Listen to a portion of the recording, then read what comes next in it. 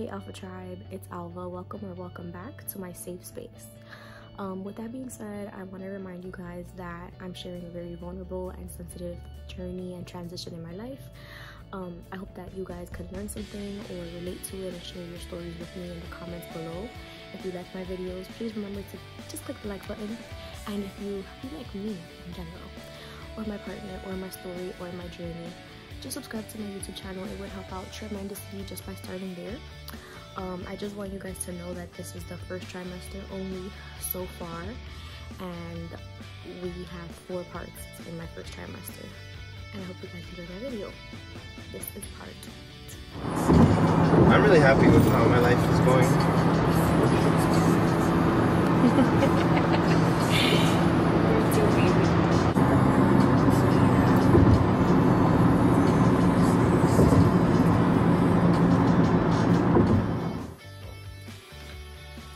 Remember when I said I weighed 125?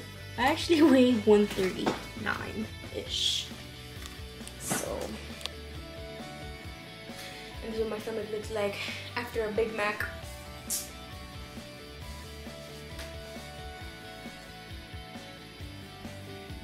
I still have a normal belly button, or a pre-baby belly button. Yeah, this is 6 weeks. 6 weeks and 6 days. And that's my update for now. I just wanted to show you guys my belly. I'm gonna show you guys my belly every week. I'm gonna do a weekly update unless I'm going to the doctor's or something important pertains to my pregnancy. Like if you talk to me today on July 15th and also your family and we're keeping this secret from you, just know that we love you and we'll tell you in 6 weeks. The first person that I wanted to tell was his little sister, because she's like my favorite and I feel like she would be the most excited. But the first person we're gonna tell is his mom, because his mom is the best mom ever and like a really big mother figure to me. Then we're gonna tell my mom. Then we're gonna tell the rest of our family. But like as soon as we tell our moms, our families are gonna know. Like our moms are gonna tell everybody. They're Dominican. So we're gonna tell his mom on her birthday. We're gonna give her a sonogram. God willing, you know, if everything goes to plan. Thank you, baby.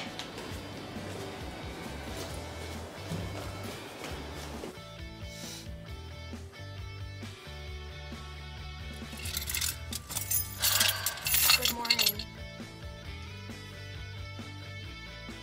It's 11 a.m. Friday, July 22nd. Excuse me. Tomorrow I make 8 weeks pregnant. Tomorrow I will be 8 weeks pregnant according to my last menstrual period. And week 7 has been very shitty. Literally, I've had lots of diarrhea. TMI, I don't know, I don't really care. But it's been so hard. I have a rotated molar, 2 rotated molars on this side, the very last teeth. I've gotten all my wisdom teeth removed, but I do have this issue, and so whenever I completely close my mouth, my jaw, like my nerves get pinched, my nerves touch, which sends pain throughout my jaw. And this is Friday, so it started on Monday severe, because I was already feeling it week 6. But I got a migraine. All of this hurts. Small side of my head hurts, right leg hurts, female side hurts. I called my mom today, so nobody in her family knows that we are expecting. And so this morning I called my mom crying and I was like, Mom, I have a headache and I just don't want to go to the ER. My mom is kind of a holistic person, so I'm glad she didn't tell me to just take ibuprofen or something. I know I can take Tylenol, but I haven't been told by a doctor that I could take Tylenol, so I'm just avoiding that. I also don't want to use too much Western medicine during my pregnancy. If you know, you know. But this migraine, like I don't even know how to cure a freaking migraine with herbs. So my mom just told me to kind of like swish coconut oil around my mouth back here, and I thought it was gonna be like a placebo effect kind of thing, but sorry, it actually helped me just a little bit. And so I did that, and then she told me to take a cotton ball. That's why I have like a little swollen. I'm not swollen at all. I have like a cotton pad.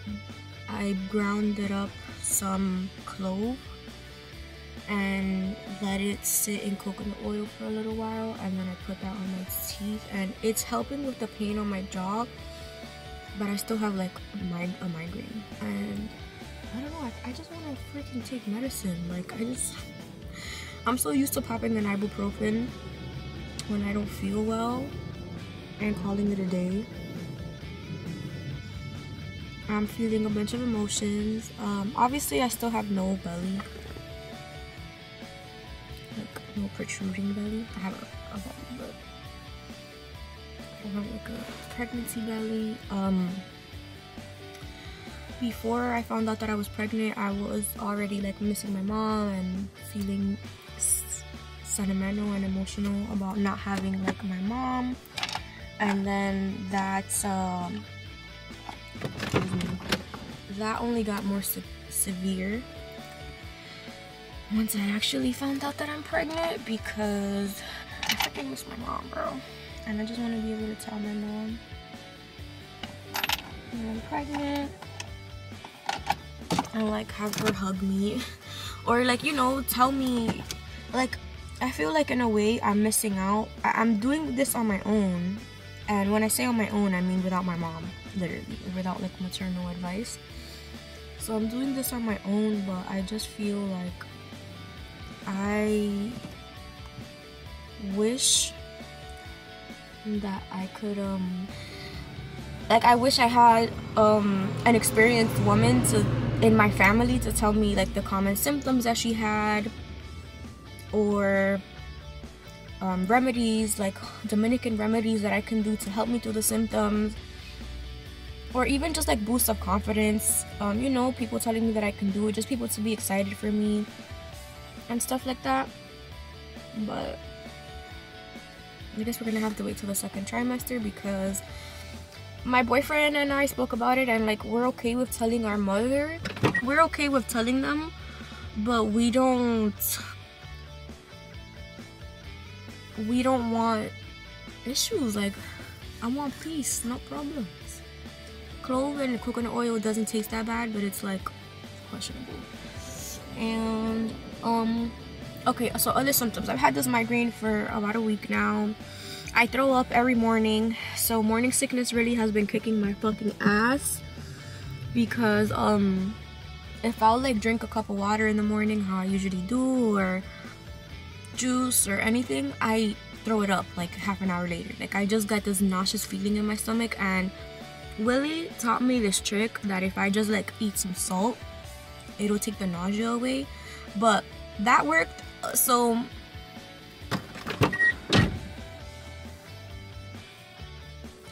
that worked for a really long time. I used to get morning sickness every day without having pregnancy. I used to just feel really nauseous in the mornings. So now that I'm pregnant, those days I would take a little bit of salt and it would make me feel better. It would take the nausea away. But now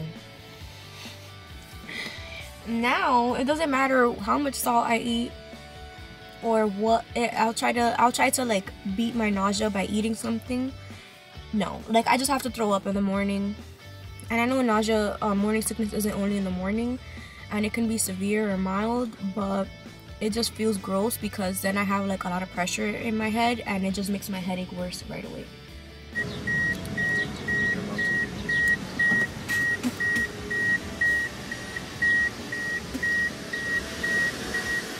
Hey guys, all right, this is me.